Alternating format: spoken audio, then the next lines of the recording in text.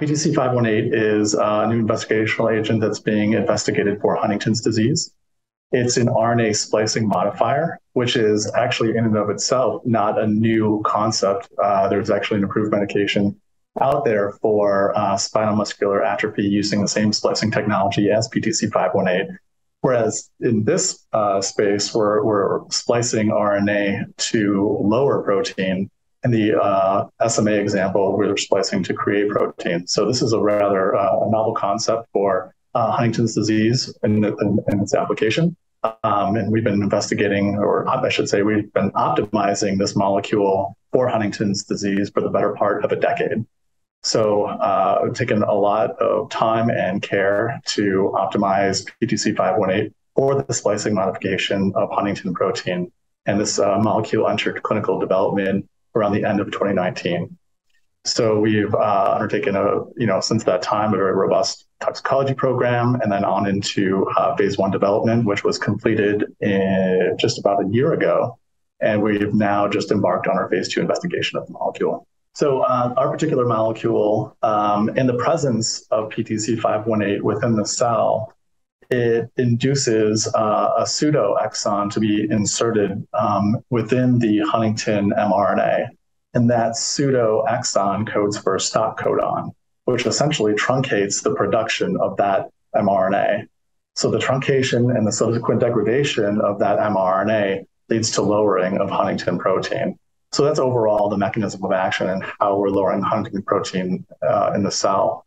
So the advantages of this approach are several-fold. So primarily, as you can probably ascertain here just by my explanation here, was that we can lower huntingtin protein ubiquitously throughout the body. So because of the oral administration and absorption systemically, we're lowering huntingtin protein, not just in the CNS, but throughout the body, where also peripheral manifestations of Huntington's disease occurs. So in addition, we also, which is in contrast to other modalities, we know that because of the systemic absorption and uniform distribution throughout the brain, is we can lower huntingtin protein, again, uniformly throughout the brain. So this is a significant advantage to some of those modalities that have been previously investigated, where the lowering and the location of lowering was under scrutiny.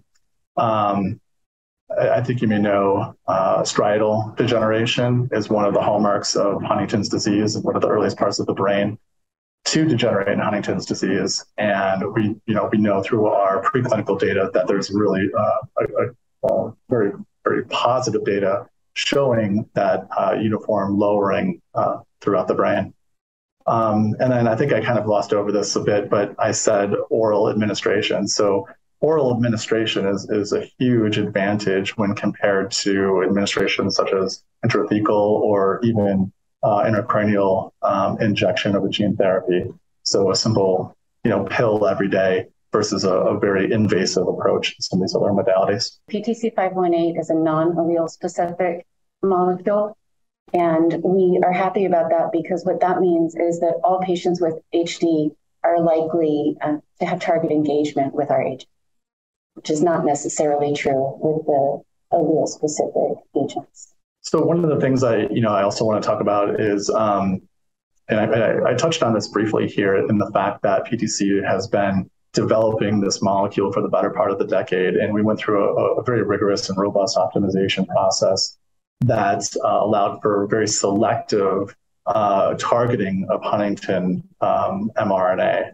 So that optimization process is one of the hallmarks of this development program.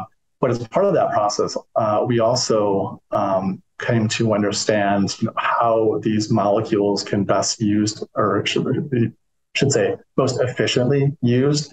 And one of those was by reducing the efflux of the molecule onto the brain. And that's one of the things that we strove for very a lot, is to identify a molecule that can reduce efflux so that we can get the maximum amount of huntingtin lowering for each administration. And as our preclinical data shows, our molecule does reduce that efflux. So again, we can achieve the levels of huntingtin lowering with a lot less of the molecule itself.